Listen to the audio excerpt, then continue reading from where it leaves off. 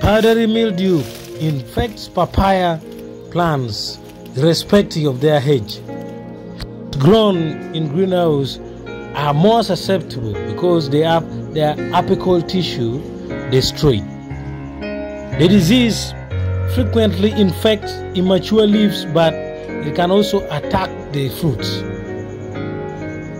The papaya or powdery mildew also appears on the pedicels, petioles, and panicles of the tree.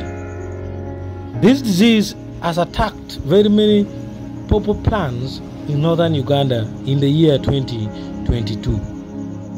But most of the farmers and local government have sat on the sideline and ignored the disease. To control the disease, use azoxystrobin and mancozeb, which are fungicides or any other fungicide to control the disease.